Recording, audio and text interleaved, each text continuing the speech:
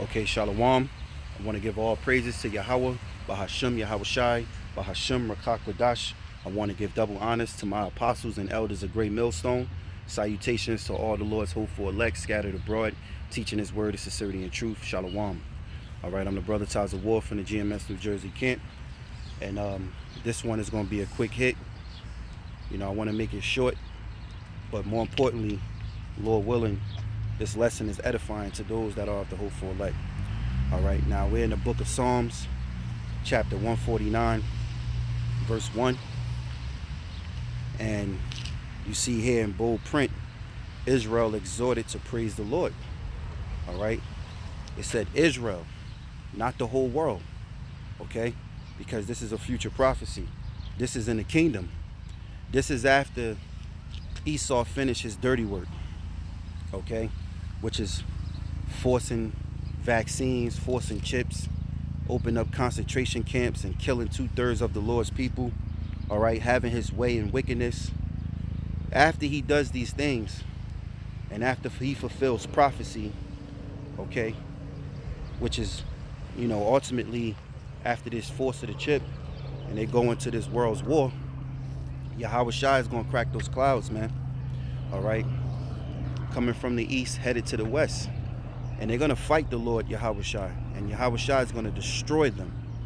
Okay, he's going to snatch the crowns of these heathens, and he's going to redeem the elect, okay, from being destroyed from the Most High, Yahawah's wrath, which is coming upon this world. All right, so we're going to exhort Yahawah BaHaSham YAHAWASHI as a nation, as being what? Israel. In Hebrew, that's Yasha Allah, He, Prince, Power. All right, meaning we're the princes of the Most High. We're the princes of the ultimate power. Okay, and that's starting with the men. Remember, the Lord said in Revelations that His tabernacle is with men. All right, so the Lord deals with order. Okay, the Lord deals with men, and the men are to be the head of the house. Okay, Yahawah is the head of the church, head of the body, and the Most High is head over Yahawah. So, you know, it starts with men, and the women, they fall in line in the families, okay, under that household. So anyway, it says Israel exhorted to praise the Lord, and it's going to be a beautiful time, man, a beautiful time. Okay, this is going to be wonderful, singing with joy, praising Yahawah BaHaSham YAHAWASHI for delivering us, all right, and recovering us, you know, from the hands of the wicked. All right, we don't belong to Esau Edom. We belong to Yahawah BaHaSham YAHAWASHI. And what Esau Edom is doing is striving to permanently make us his slaves forever. And that ain't how this movie go. Okay, that ain't how the script go. All right, he wants to erase history and control the future. And you're just a man. So anyway, let's read, right? This is Psalms 149 and 1. Praise ye the Lord Yahawah, and sing unto the Lord a new song.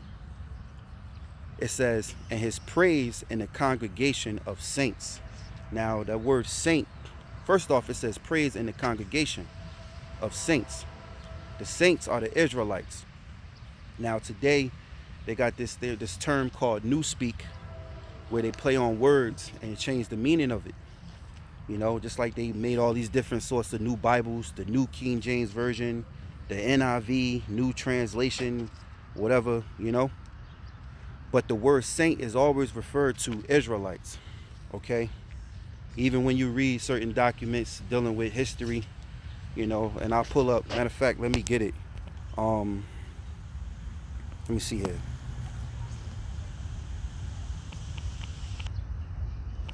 Let's see here.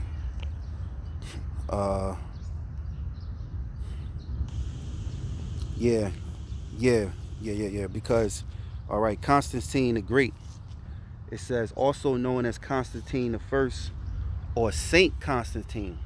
And why it says saint? Because he was an Israelite. It says, was a Roman Empire from 306 to 337 AD. Constantine was the son of Flavius Valerius Constantinus, if I'm saying that right, a Roman army officer, and his consort, Helena, Wikipedia, right? So that's Constantine. Constantine was a wicked Israelite that worshipped the sun and idols. Okay, you know, that's just in my notes dealing with Constantine, right? So let me get another one in my John the Baptist topic. Okay, Ephesians 1 and 1, it says, Paul, an apostle of Yahawah Mashiach, by the will of the Most High, to the saints which are at Ephesus, and to the faithful in Yahawah Mashiach. So showing you again that word saint is an Israelite, because Paul is writing to the Israelites here at the church of Ephesus. Okay, and it says to the faithful in Yahawah Mashiach, because what was Paul's job? To be the light to the Gentiles. Who are the Gentiles? The Israelite foreigners. All right, Israelite foreigners were Israelites who took on the customs and the ways of the heathens. Whatever land they was in, they took upon that heathen's custom and language, all right, and identity, and called themselves after their names. But instead, by seed of their father, they were Israelites. And let me get this out the way. All right, this is not a black and white thing. You know, it's not a color thing. But even though color is an indicator, but this is not a color thing. Okay, you're an Israelite from the seed of your father. You could be black, white, brown, orange, purple. It doesn't matter. If your father's line go back to being one of the Israelites, you're an Israelite. Okay, so let me get one more. Let's see here. Cornelius was an Israelite, because here at GreatMillStone, we understand through the spirit and power of Yahawah, sham YAHAWASHI, and faith, we understand that Cornelius was an Israelite. All right, there were Israelites in Italy. Now, this is a quick precept. This is Hebrews 13:24. Salute all them that have the rule over you, and all the saints. All right, they of Italy salute you. Okay, I'll get one more. See here. Always to pray. Okay, this is Romans 8:27. And he that searcheth the hearts knoweth what is in the mind of the Spirit. That's Yahawah, sham YAHAWASHI. Because he maketh intercession for the saints according to the will of the Most High. You know, just proving that the saints are the Israelites. All right, a saint is not someone that just help others. The saint was referred to being the Hebrew Israelites, which even getting back into Psalms 149 is going to even tell you that. All right, when we get down toward the last few verses. Now, Psalms 149:2, it says, let Israel rejoice in him that made him. Let the children of Zion be joyful in their king. Okay, you know, ultimately, Yahweh's the Most High. He's a king. Yahawah is a king, but also King David is going to be a king over the Israelites as well. All right, but it says, let Israel rejoice in him that made him, and let the children of Zion, okay, be joyful in their king. Now, Zion is another name for Israel. So it's not talking about everybody in the world. This is the kingdom. This is a kingdom prophecy here, man. It says, verse 3, let them praise his name in a dance. What's his name? Yahawah, sham YAHAWASHI.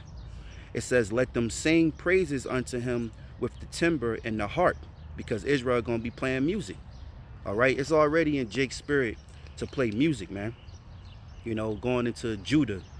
Judah in the Hebrew is Yahawah, which means Yahawah praise. This is why the Judites, all right, the so-called Negroes, you know, are always dancing and always got that soul, you know, of singing and dancing, all right? But this time in the kingdom, we're going to be dancing and singing righteously, man, okay? Giving all honor and praises to Yahawah, sham YAHAWASHI. We're going to be singing songs, going to be live bands, all right? Hey, Jake going to be getting down. It says, for the Lord taketh pleasure in his people. Notice it said his people, not the whole world. All right, who is the Lord's people? The Israelites. All right, for the Lord Yahawah taketh pleasure in his people. He will beautify the meek with salvation. So he's going to beautify the humble with salvation. Who are the humble? The elect. All right, it says, let the saints be joyful in glory. Let them sing aloud upon their beds. You know, when we go to sleep at night, we're going to be joyful. When we wake up in the morning, we're going to be joyful. You know, Jake, you know, hey, your woman and shit, you know, Jake, you know, the Israelite woman, She be blowing it down. You know, you fuck around and, you know, you wake up to your woman blowing it down. You know, like, oh shit, waking up to a party.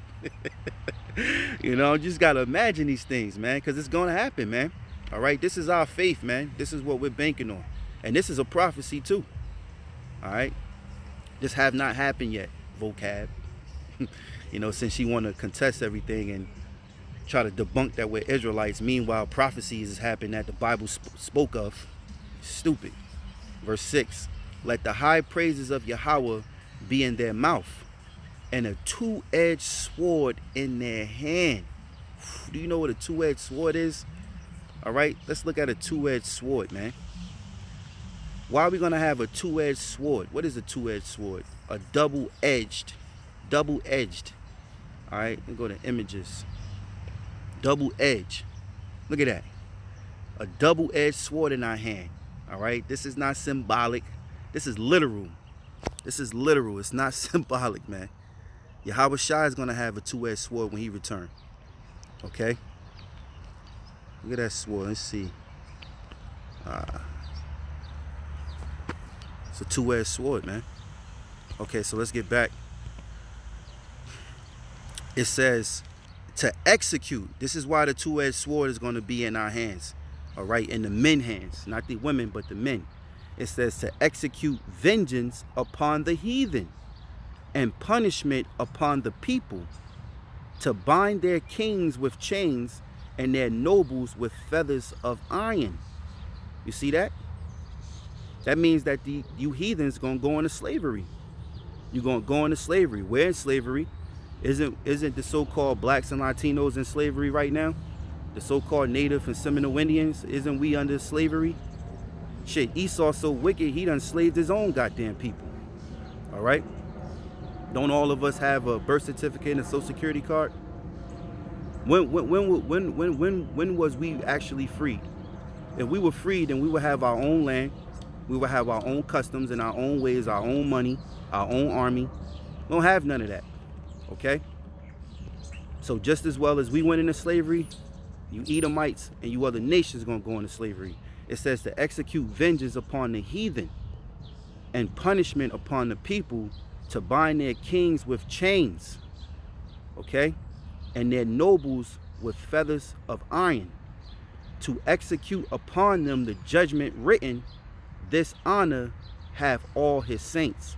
See, the Israelites, man, even the low-level Israelites, the 2/3 that come back through the elect and raised back up.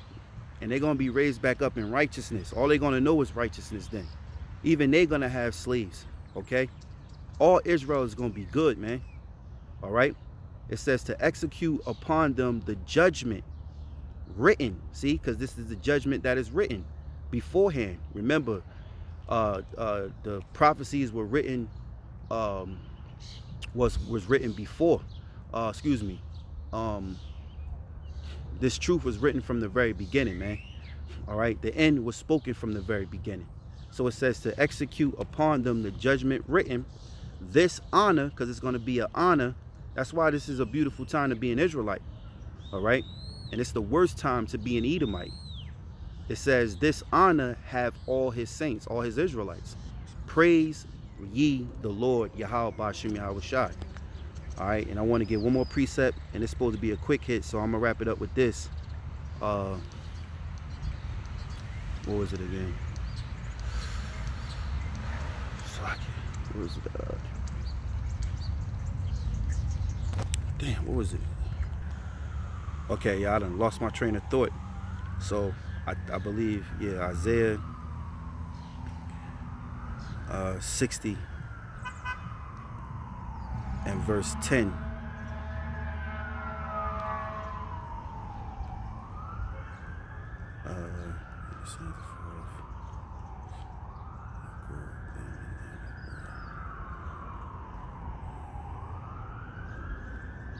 Right, yeah, this is Psalms chapter 60.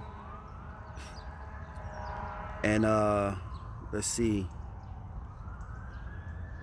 I start at 9. No, I start at 10. I'll get straight to the point. Isaiah 60:10. And the sons of strangers shall build up thy walls. Okay, who are the strangers? Those heathens, right? And their kings shall minister unto thee, for in my wrath I smote thee, but in my favor have I had mercy on thee. Therefore thy gates shall be open continually, they shall not be shut day nor night, and that men may bring unto thee the forces of the Gentiles, which are the other nations, and their kings may be brought. For the nation and kingdom that will not serve thee shall perish. Yea, those nations shall be utterly wasted. The glory of Lebanon shall come unto thee, and the fir tree and the pine tree and the box together to beautify the place of my sanctuary, and I will make the place of my feet glorious. All right, so we're gonna have continually open employment.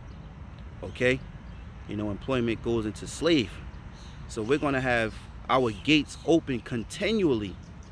And what's gonna happen? They're gonna be bringing in what? The forces of the Gentiles, that their kings may be brought. All right, so after this destruction, and the Lord give brothers those powers and them new bodies, you know, we're gonna have to clean the earth and build Israel back up. And who's gonna build Israel? You heathens. You're gonna build it for the elect. You're gonna build it, let me say, for the Israelites. Okay, starting with the elect. You know, so that's my quick hit. I hope this lesson was edifying. All right, remember to keep praying and putting those praises up to the Lord. All right, keep exhorting the name of the Lord, Yahawah, BaHaSham, YAHAWASHI. Okay, because through Yahawah, BaHaSham, YAHAWASHI, all right, we're saved. Okay, at the end of the day, you know, Esau don't have any power except for the power that the Lord gave him. Okay, Israel exhorted to praise the Lord, and eventually as a nation we're gonna do that, man. So like I said, that was my quick hit. I hope it was edifying. I want to give all praises to Yahawah, BaHaSham, YAHAWASHI, BaHaSham, Rawchaa, Qadash. I want to give double honors to the apostles and elders, a great millstone. Salutations to the Lord's hopeful elect. Shalom.